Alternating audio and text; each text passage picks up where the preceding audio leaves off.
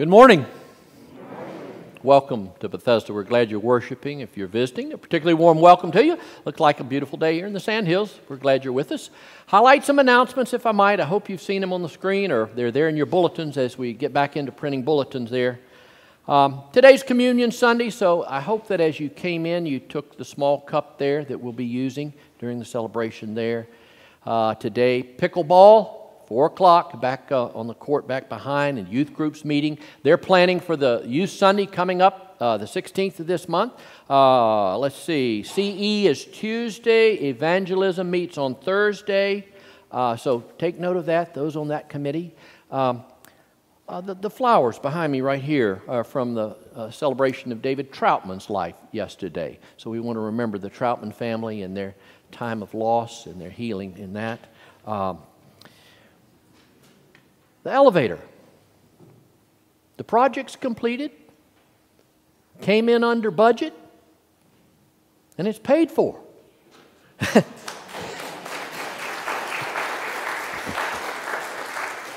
We're going to celebrate that on Pentecost Sunday, the 23rd. So, yeah, a couple of weeks. Go ride it right now, though, please. That's a great thing. It's truly a great thing. Let's turn our hearts and our minds to God. Let's worship the living Lord.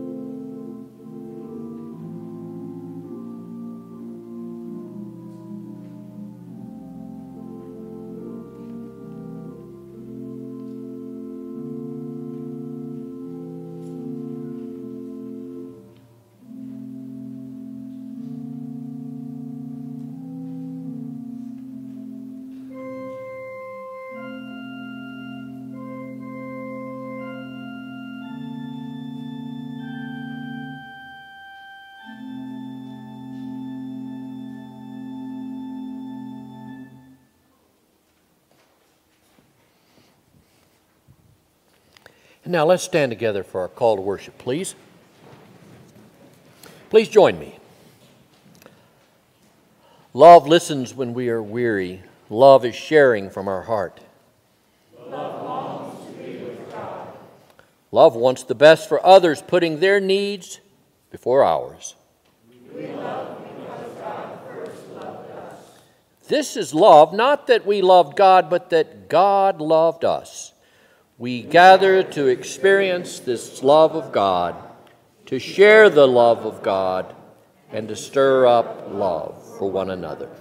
Let's sing that great hymn, Love Divine, All Loves Excelling. Victory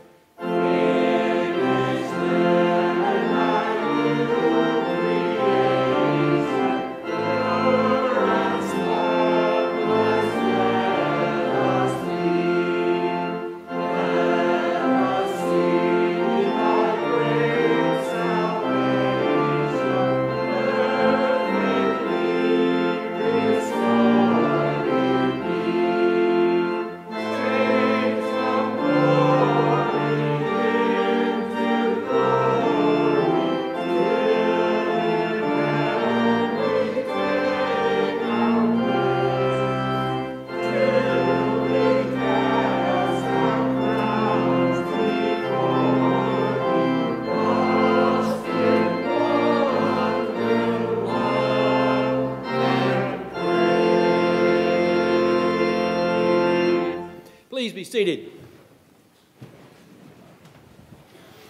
This time I invite you, if you would, to join me in this prayer of confession as we look to the Lord.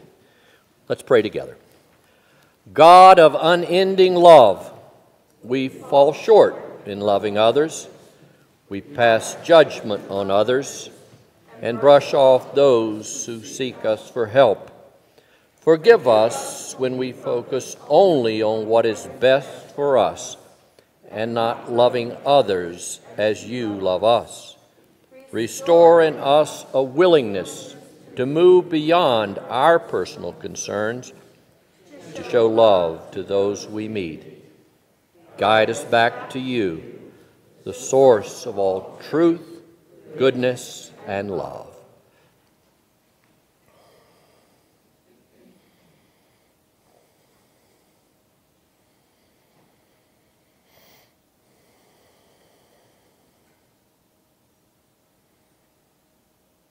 Amen. The truth is that apart from Christ, we can do very little. The goodness is that Christ has come to us, and the love that comes is the means of our forgiveness, to be restored, to be renewed, and redirected. Thanks be to God for the forgiveness that comes to us through Jesus Christ our Lord. Amen. Peace of the Lord Jesus Christ be with you. Share that with others, please.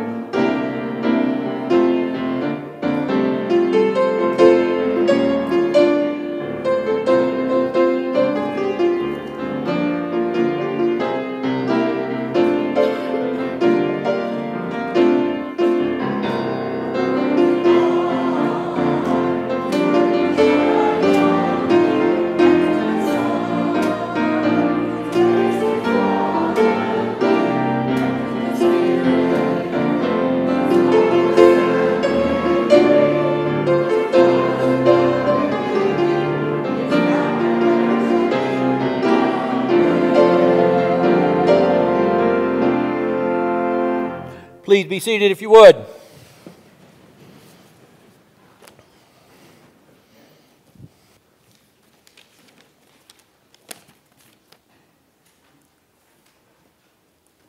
Psalms 22, 25 through 31. From you comes my praise in the great congregation. My vows I will pay before thee who fear him. The poor shall eat and be satisfied. Those who seek him shall praise the Lord. May your hearts live forever. All the ends of the earth shall remember and turn to the Lord, and all the families of the nations shall worship before him. For dominion belongs to the Lord, and he rules over the nations. To him indeed shall all who sleep in the earth bow down. Before him shall bow all who go down to the dust. And I shall live for him. Prosperity will serve him. Future generations will be told about the Lord, and proclaim his deliverance to a people yet unborn, saying that he has done it.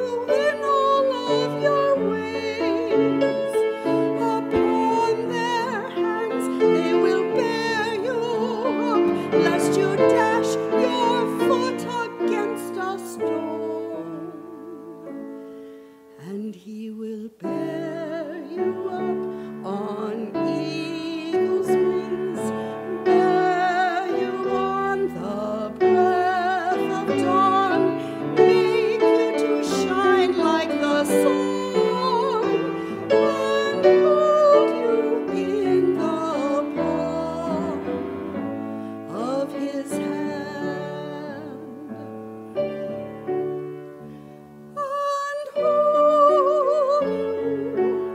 Hold you in the palm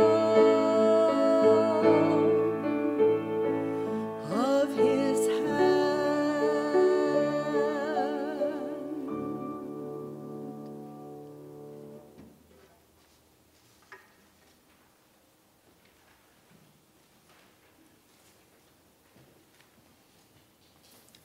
1 John 4, 7 through 21. Beloved, let us love one another, because love is from God. Everyone who loves is born of God and knows God. Whoever does not love because not known God, for God is love. God's love was revealed among us in this way. God sent his only Son into the world so that we might live through him. In this is love, not that we loved God, but that he loved us, and sent his only Son to be the anointed sacrifice for our sins. Beloved, since God loved us so much, we also ought to love one another. No one has ever seen God. If we love one another, God lives in us, and his love is perfect in us. By this we know that we abide in him and he in us, because he has given us his Spirit, and we have seen and do testify that the Father has sent his Son as the Savior of the world. God abides in those who confess that Jesus is the Son of God, and they abide in God. So we have known and believed that love that God has for us. God is love, and those who abide in love abide in God, and God abides in them. Love has been perfected among us in this, that we may have boldness on the day of judgment, because as he is, so are we in the world. There is no fear in love, but perfect love casts out fear. For fear has to do with punishment, and whoever fears has not reached perfection in love. We love because he first loved us. Those who say, I love God, and hate their brothers or sisters are liars. For those who do not love a brother or sister whom they have seen cannot love God whom they have not seen. The commandment we have from him is this: those who love God must love their brothers and sisters also.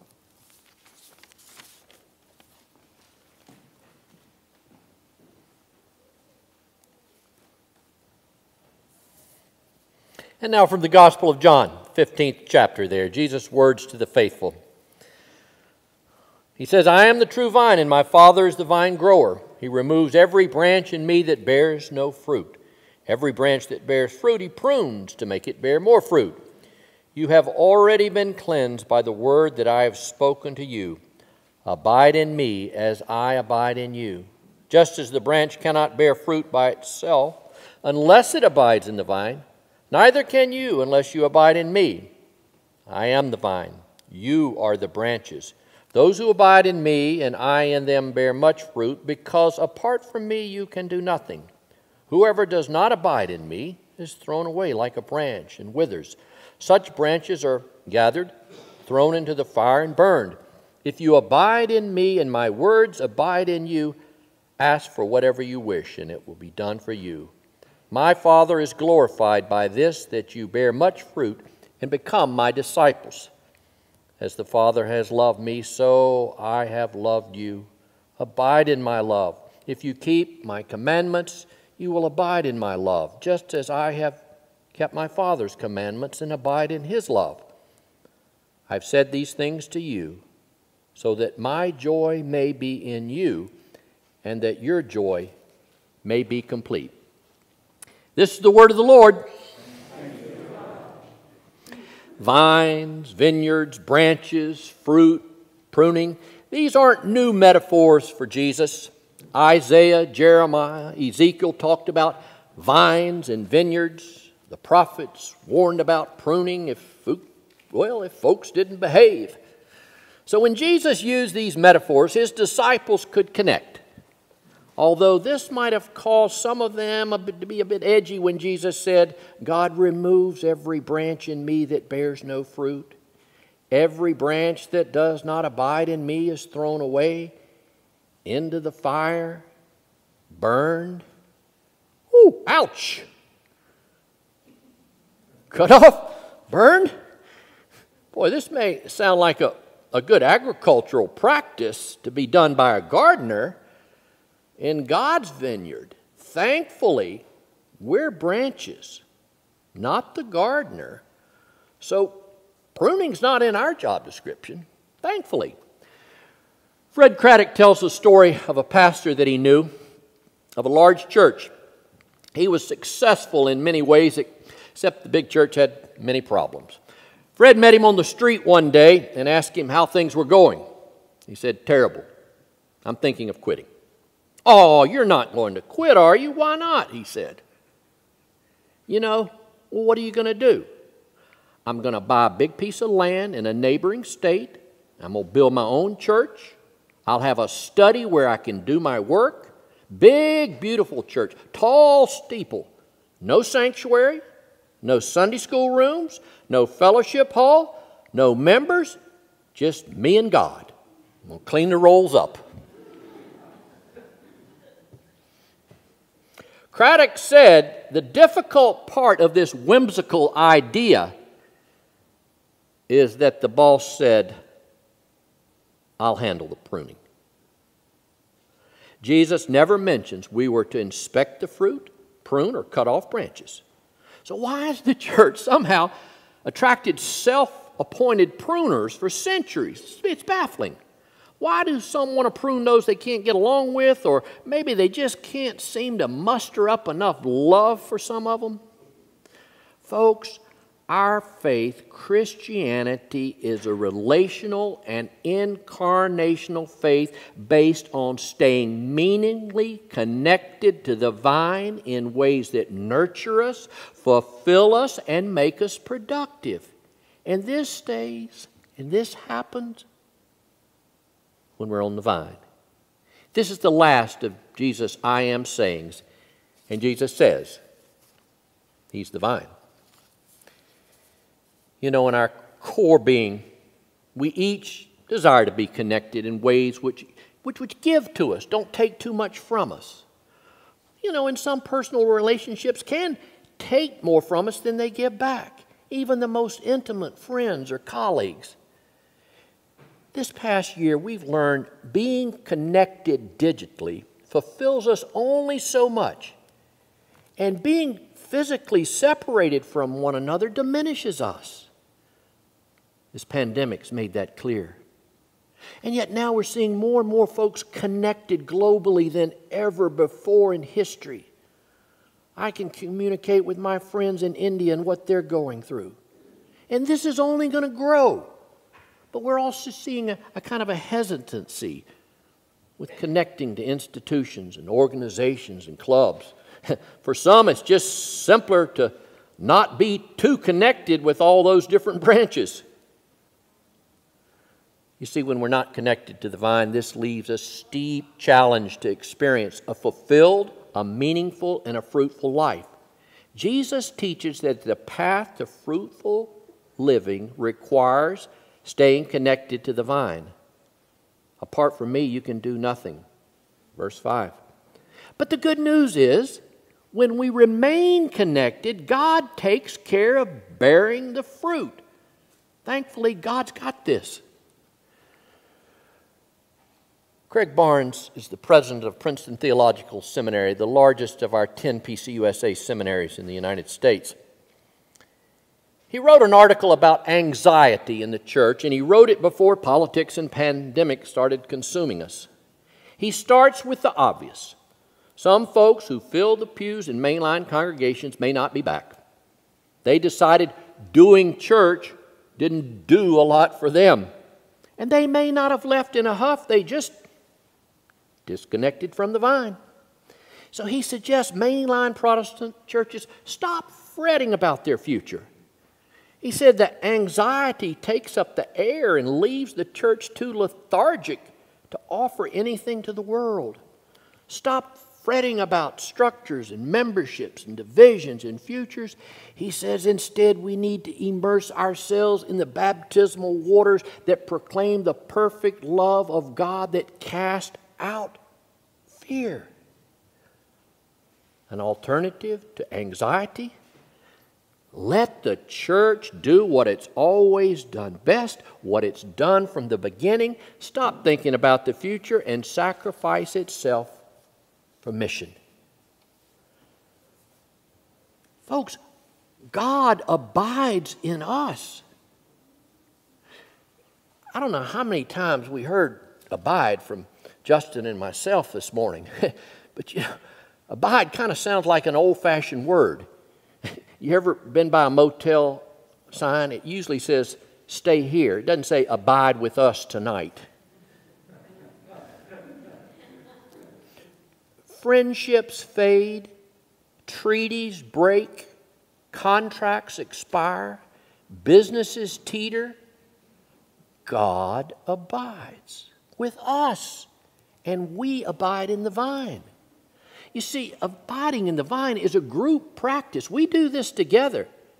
There are no freestanding branches. We're all connected to the vine. When Jesus says, abide in me as I abide in you, the you is plural. That may seem obvious, but some tend to read scriptures from a personal or individualistic perspective. God's promises to abide with all of us. And all of us abide in the same vine. Those who abide in me and I in them bear much fruit.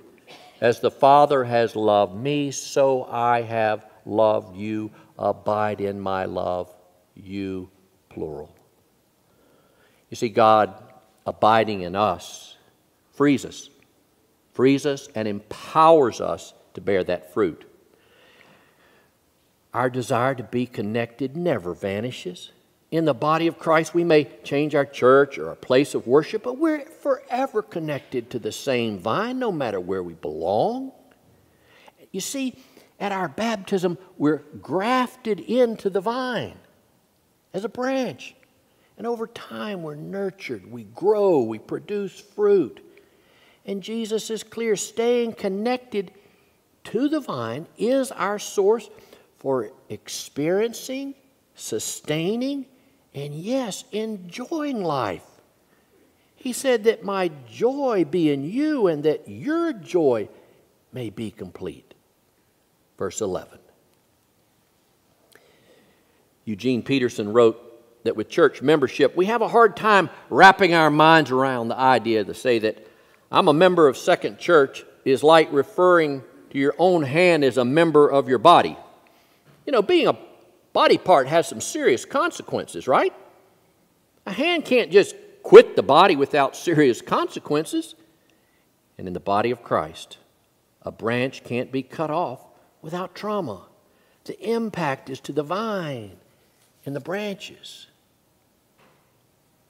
God abides with us that we might abide in Him.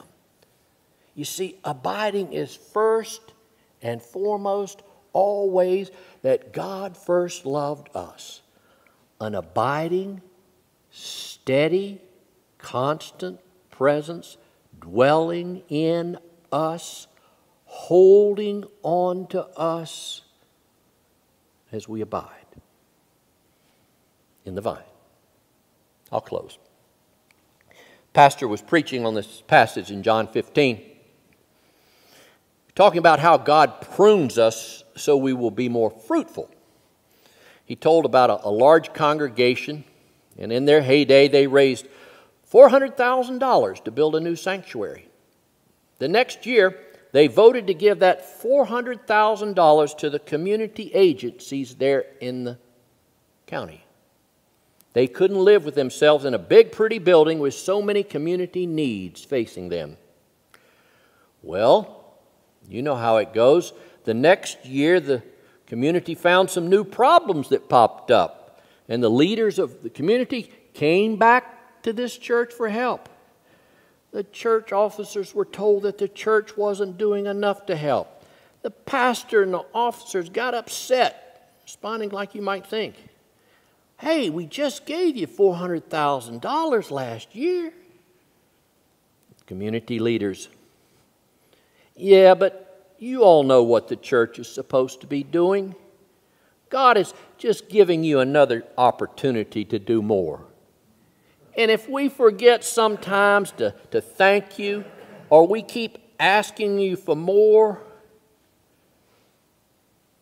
just stay close to the vine, and you'll know you're doing the right thing.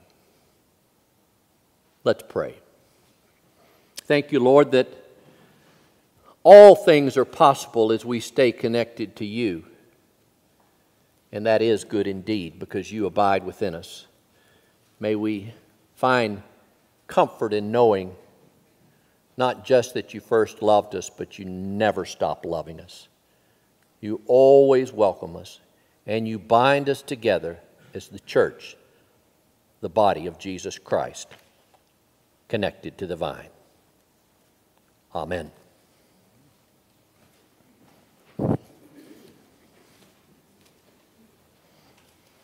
I hope you received a small cup as you came in. If not, maybe somebody can help you get one if that's needed.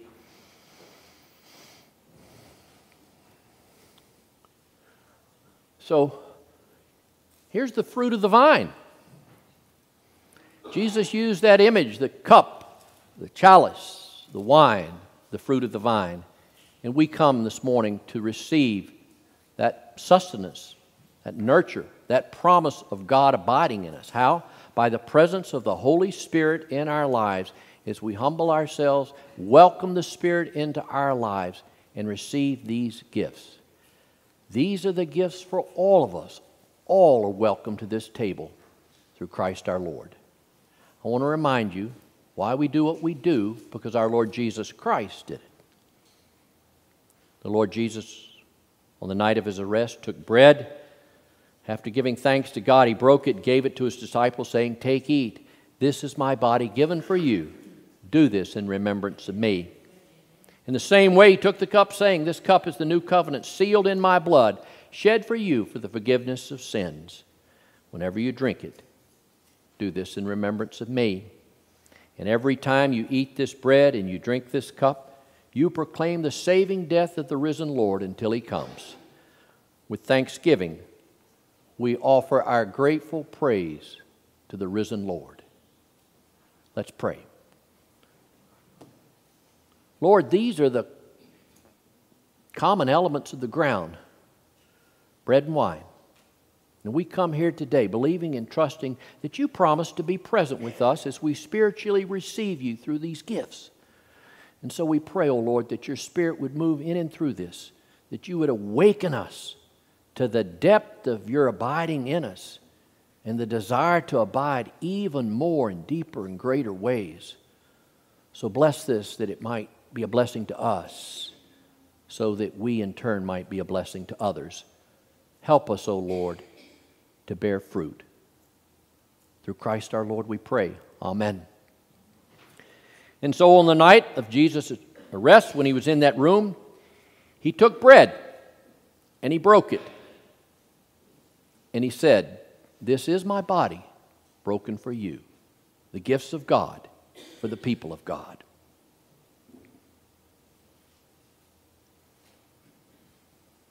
Also took a cup. And as he poured into the cup, he said, "This cup is the sign of my new covenant, of my blood poured out for you." The gifts of God for the people of God. Take, all of you, and eat.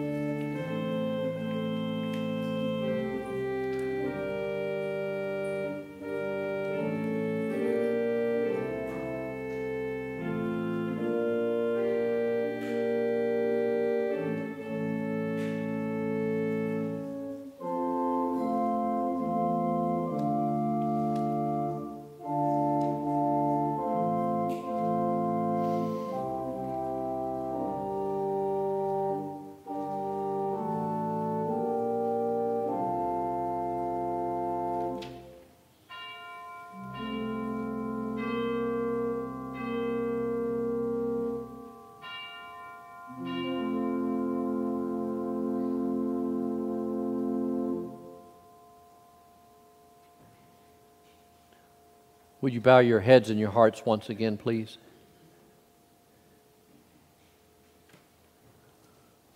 We thank you, O Lord, that perfect love does cast out fear. And we know, O Lord, that as we come to this table, we bring all of who we are and all of our concerns. You've met us here, you've blessed us here, and now you've nurtured us so that we may grow just as you intended. So we pray, O Lord, that you would abide in us in a new way after being in your presence this day. Through Christ our Lord we pray. Amen. If you're able, I'd invite you to stand in our affirmation of faith. It comes from 1 John, the 3rd chapter.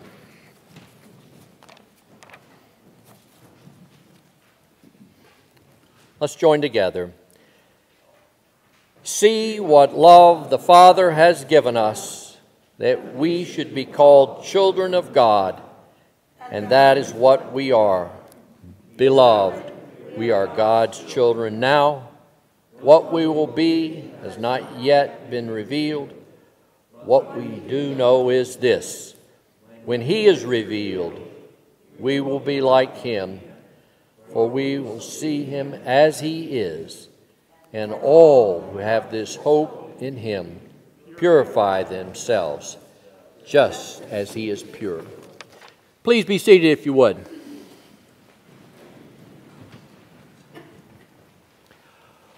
Oh, the power of prayer. Sarah Swartout is with us this morning, if you didn't see her.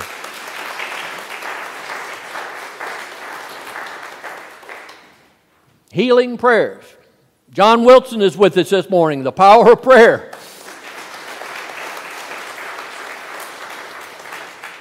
And I could call all your names too. Let's bow our heads and our hearts. Loving God.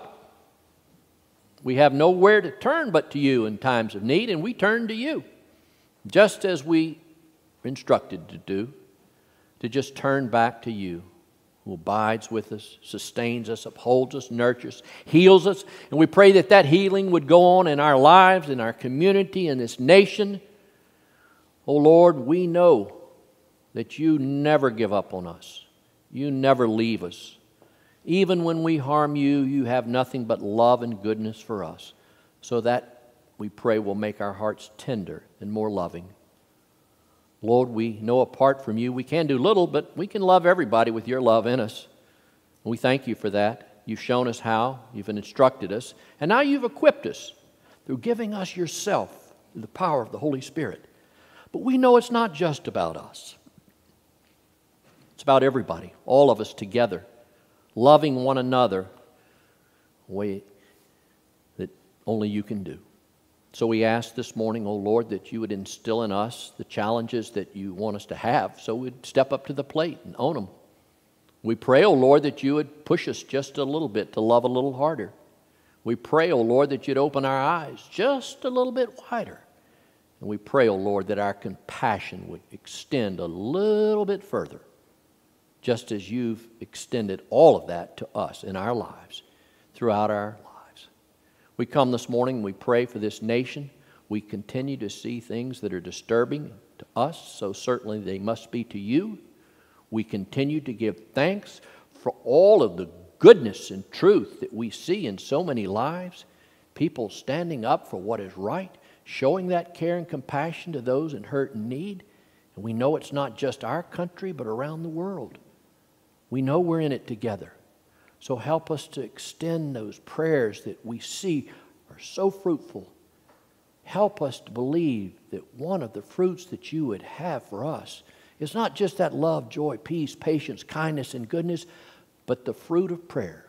So we come to you this morning as a praying people, and we give you thanks for answers to prayer, and we pray together that prayer that you taught your disciples to pray, saying together, Our Father, who art in heaven, hallowed be thy name. Thy kingdom come, thy will be done, on earth as it is in heaven. Give us this day our daily bread, and forgive us our debts as we forgive our debtors. And lead us not into temptation, but deliver us from evil.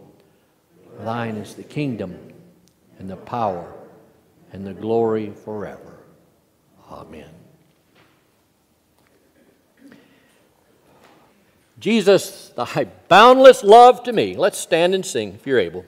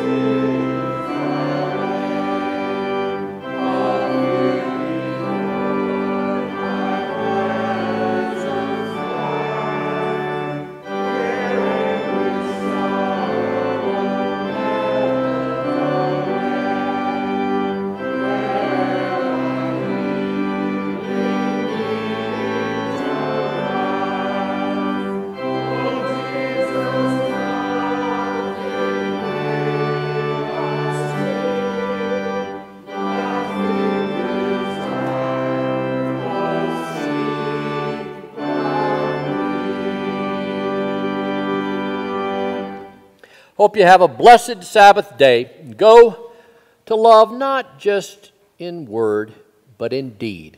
Go and love as you have been loved. In the name of the Father, and the Son, and the Holy Spirit. Amen.